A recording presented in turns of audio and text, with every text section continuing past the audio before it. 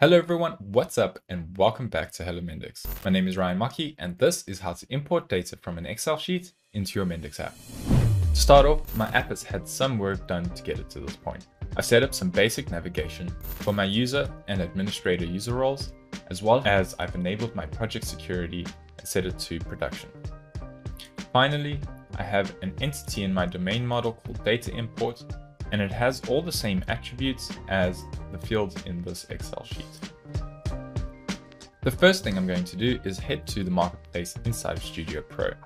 There I'm going to search for the Excel importer module and I'm going to download it into my project.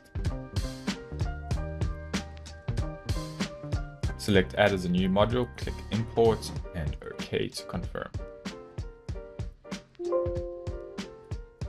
Next up, we're going to search for the MX model reflection module, and we're going to do the same.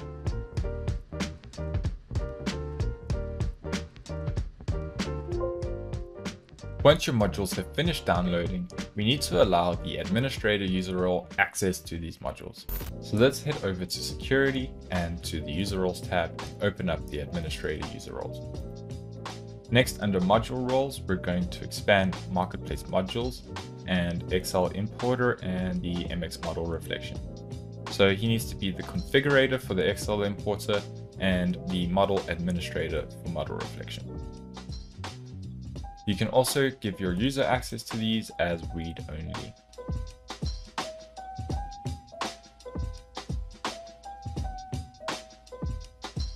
Next up, our administrator actually needs access to the pages inside of these modules. So we have to set up some navigation for him to reach it.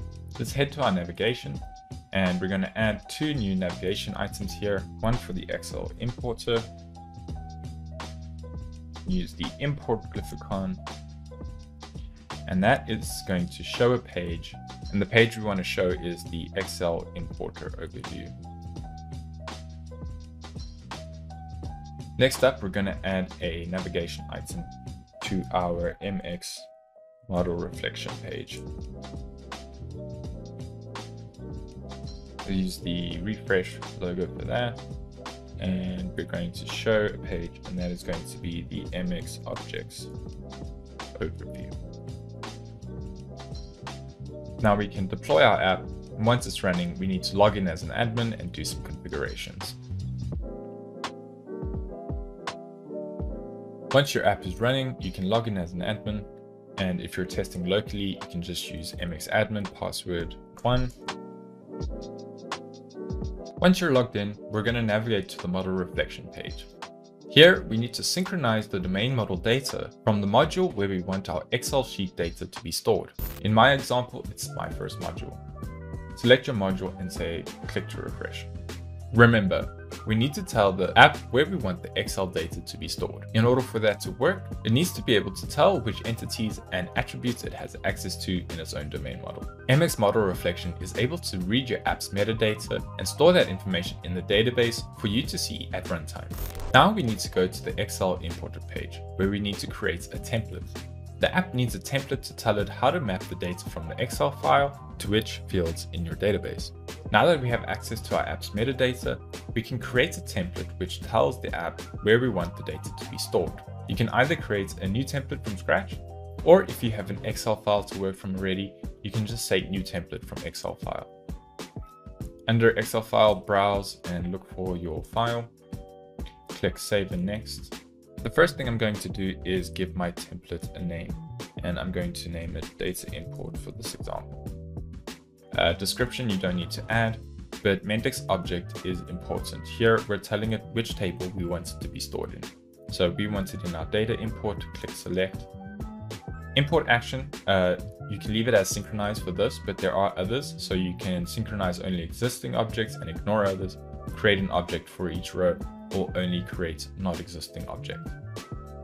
I'm going to leave it on synchronized. And then you need to match your columns from the Excel sheet to the columns in your entity. So if you want, you can do this manually, or you can just connect matching attributes if they're named the same thing. Before we click save, we need to define a key. And for that, I'm just going to use their email address as the key. Finally, click save.